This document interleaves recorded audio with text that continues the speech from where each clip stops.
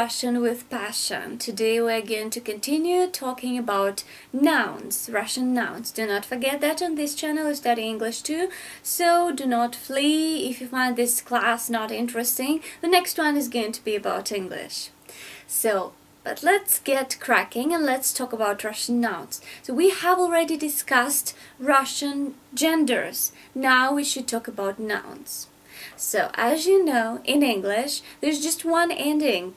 Well, there are some exceptions, but basically, and the ending S shows us that we are talking about plural, the plural form of a noun. In Russian, it's a little bit different. As you know, there are quite many endings in Russian, and depending on what ending the word has, it can have a different ending, which demonstrates us that this is a plural form. So let's get cracking. Now we have to memorize a few things. Do not worry, it's going to be just fine. So let's try to memorize. Let's get cracking. There's going to be a chart or a table of some kind which we're going to study. Let's start. So the first group of nouns, these are nouns, masculine nouns ending in a hard consonant. There are some more nouns which we should consider. They are feminine nouns ending in a. In this case, if you want to form a plural, if you want to create a plural form, your job is to add ending I. For example, stol, a table, stoly. This is a plural form. Улица, a street, улицы, streets. Well, let's move on to the second group. Here we're going to talk about any nouns ending in ya, y, and the soft sign. For example, семья, a family. In this case, you should add an ending I. Семья, семьи, дверь, двери, a door, doors. Семья, семьи, дверь, двери, and so on. The next group are masculine and feminine nouns with the stem ending in the following consonants. Let's take a look. K, G, H, Ch, Sh, Zh, and Sh. In this case, we also add the ending I.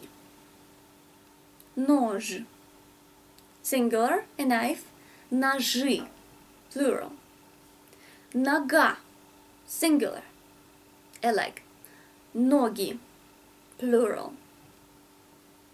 The next case, it is neuter nouns ending in or, and if you want to create a plural form, in this case you are supposed to use an ending a.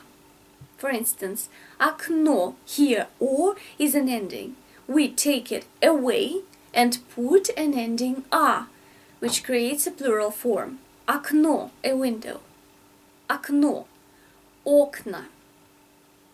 Notice that in this case, the stress is changed. In this lesson, we're not going to talk about the stress. We're going to continue talking about plural forms, so stay tuned. Now we are talking about endings. Let's continue. There's the last case, and it is nouns, neuter nouns ending in ye. In this case, you add an ending ya. For example, море, sea, моря, seas. Once again, the stress is changed, but we are going to talk about that later. Море, моря. Once again here, you take away the ending ye and put the ending ya.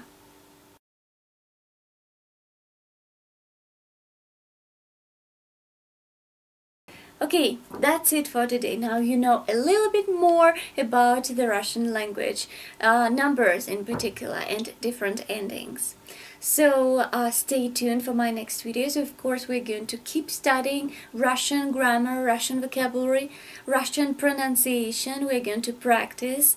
Anyways, that's it for today. Do not forget to like this video and subscribe to my YouTube channel. Follow me in different places: Facebook, ВКонтакте, and so on, Twitter, Instagram. So that's it. I hope to see you soon. Happy English and Russian practice. Bye bye.